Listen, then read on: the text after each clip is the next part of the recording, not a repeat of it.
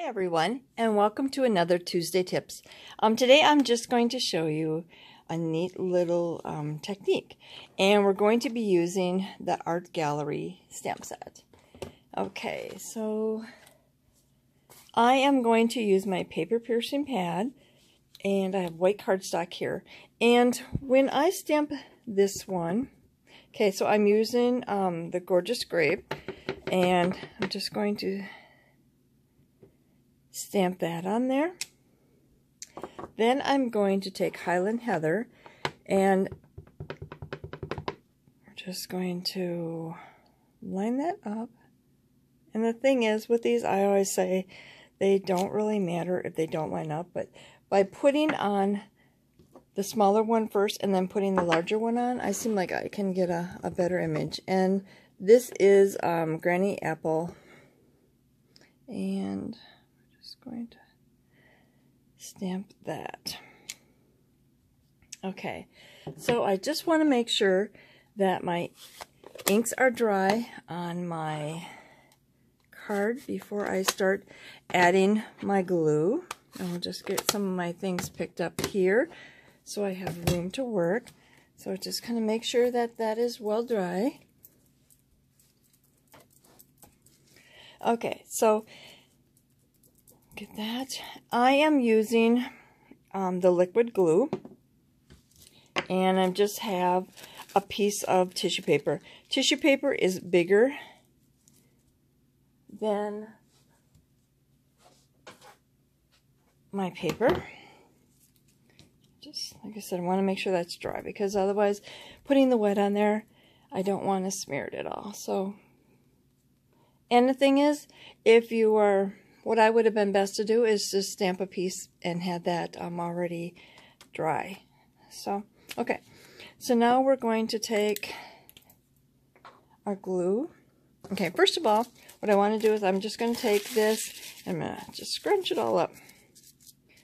Just want to be careful that you don't tear it, but you just kind of open it up carefully. You don't want to like pull all of the little wrinkles out of it. Okay, so like that.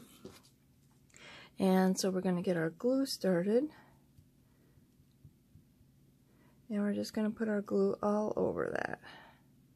Want to make sure that it's on the sides so that it grabs the paper. And like I said, I always put a scrap paper or something underneath so that it, I get the glue on. You work on a surface and then it's like, oh shoot, I had glue on there, and then it sticks to your card. Okay, so I've got that all over there. Okay, so now I'm just going to take my tissue paper, and like I said, make sure that it fits, but I'm going to kind of just tap it down. And I'm not going to take my finger and try to smooth it out, I'm just going to tap it, so that kind of leaves some of the wrinkles. And this takes a little bit to dry. Like I said, I always make it a little bit bigger than my cardstock, so that with all the wrinkles, and like I said, just tap all over. And that just kind of gives it a neat textured look.